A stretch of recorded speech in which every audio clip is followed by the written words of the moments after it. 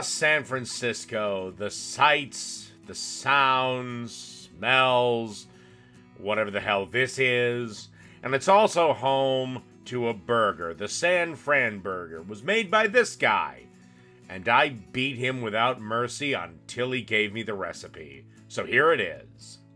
Alright, let's make the San Fran sauce. You want to take 2 tablespoons of ketchup and then add a tablespoon of relish. A 1/4 teaspoon of Worcestershire sauce. A teaspoon of sriracha. Maybe a little more. A 1/4 cup of French dressing, and then a 1/2 cup of Thousand Island dressing.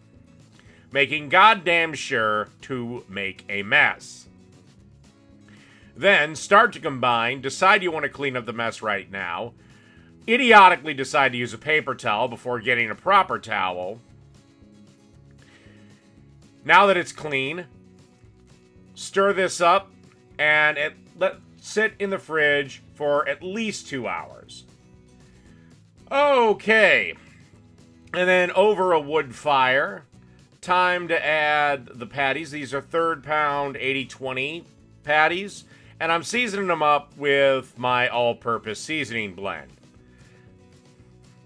And that's really it. They'll take... It really depends with wood.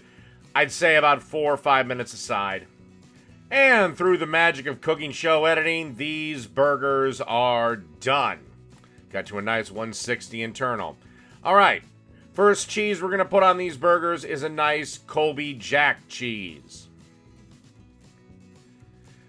But if you think we're done there, we're not. It took a lot of punches for him to spill the other cheese. And the other cheese is Gouda. And after you're done putting the cheese on, pop the lid back on, let the cheese melt.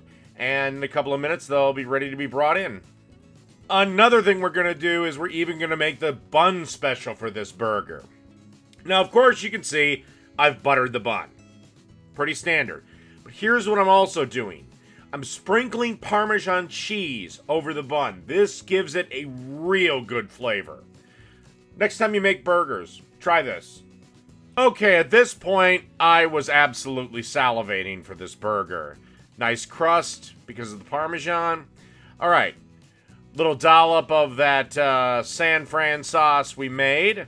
Of course, make sure to get some on the counter. Nice patty. I think I forgot the lettuce on this burger, but who cares? Like I said, I was really hungry. Freshly diced white onions. I think I even forgot the pickles, too. Some tomato slices, and that's it. San Fran Burger. Done. I didn't even wait to get a shot of it.